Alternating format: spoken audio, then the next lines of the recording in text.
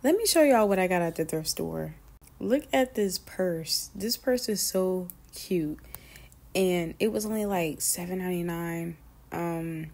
Funny because it wasn't even there, and God told me to go back to that section and it was right there.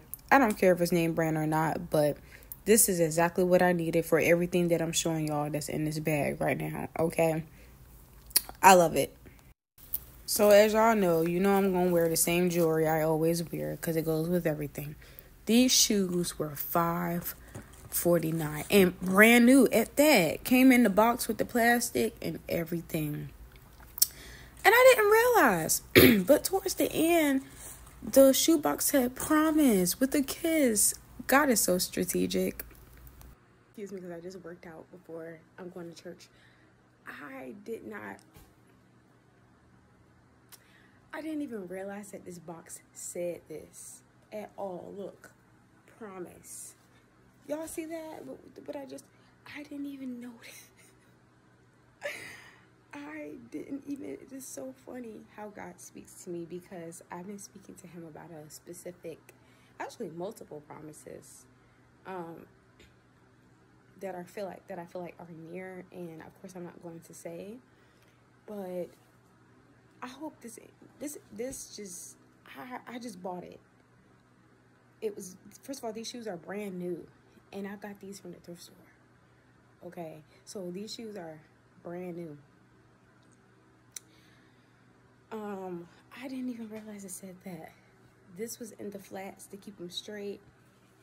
These were in each of they're brand plastic, brand new at the thrift store. These shoes, as I said, look better than the ones at Walmart because they looked a hot mess.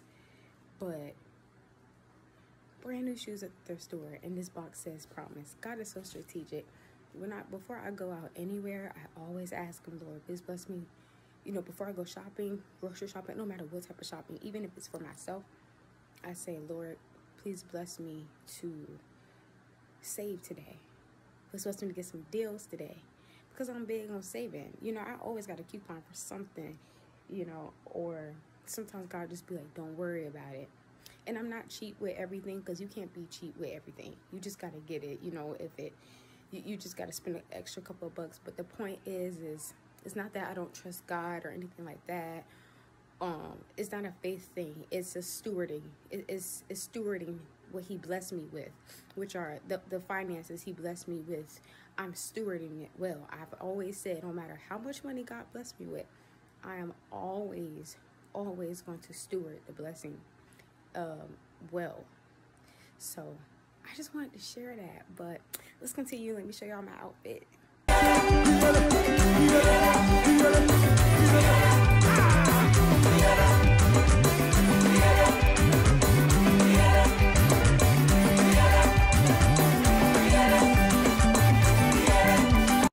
I had to take a moment to praise my God first, but look at the fit. This is just the bottom. I'm gonna show y'all the top.